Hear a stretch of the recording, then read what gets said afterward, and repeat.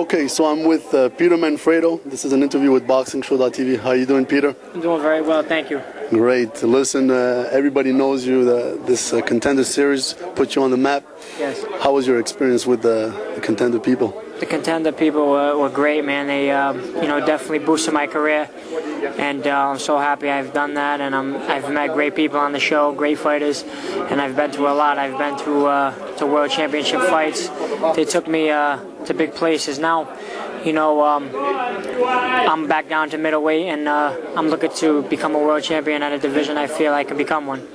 Right, and this fight with Sergio Mora, everybody was talking about it, and would you like to eventually get him back in the ring? Yeah, I think that's going to be the plan. When I go back down to 160, I know that fight will be happening. I know he's got a fight with Kelly Pavlik coming up.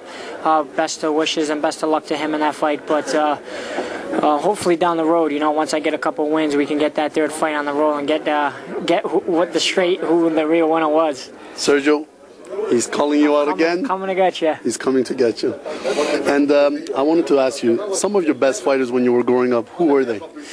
Vinny Paz had to be one because he was a hometown hero. But, Marciano, LaMotta, Basilio, Hagler, Hearns, Leonard.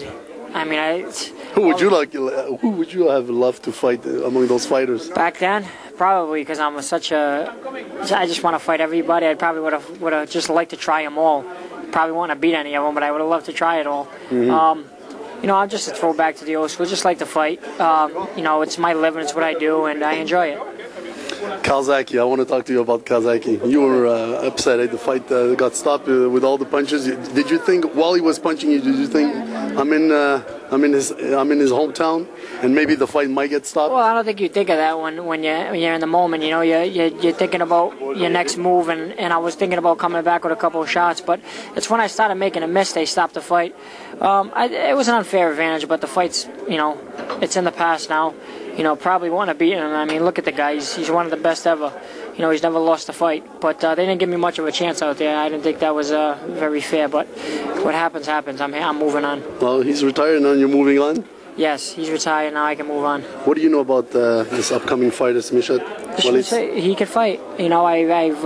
He's a pressure fighter. He's a very pressure fighter when he comes to win, he comes to fight.